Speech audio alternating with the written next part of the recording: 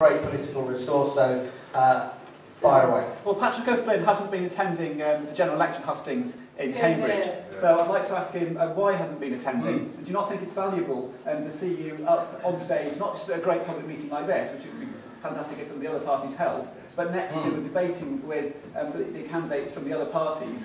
And not only are you not there, but UKIP is completely unrepresented at these events. So perhaps now we've got Nick Clark.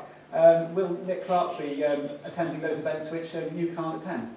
Well, I'll tell you what my position is on hustings, is that my campaign has never, and I said this right at the outset, my campaign is not based around going to sort of 30 or is it 40 this time, hustings that are held in Cambridge in the general election cycle, because I'm going to say something slightly controversial here, so I hope the camera's still running, Richard, but I think it's the same, to some extent, it's the same 250 liberal middle class do-gooders moving from hall to hall, right? Whereas, whereas my campaign is based on action days in target wards, talking to real working people in Cambridge. I think going to 40 hustings would be a waste of my time, because I think the common sense working people of Cambridge are not to be found at 3 different hustings.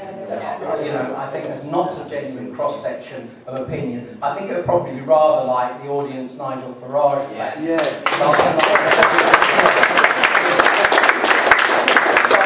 I am doing a few more hustings. I'm not going to go to dozens, and you know, I'm not sure how many of the other candidates have benefited from their hustings addiction. As I say, my Conservative colleagues had a couple of moments, you know, the wristbands moments and the observation about how the people of Abbey and Arbery keep their homes and gardens, which I'm not sure have necessarily powered her campaign ahead. So I keep an eye on Richard's splendid and comprehensive updates about hustings, but I think holding public meetings and inviting, you know, not just UKIP supporters, but you know, anyone who wants to come and contribute and take part is more valuable, and holding action days in awards is more valuable, and I'm allowed to say how I conduct my campaign, and the people are allowed to decide at the end.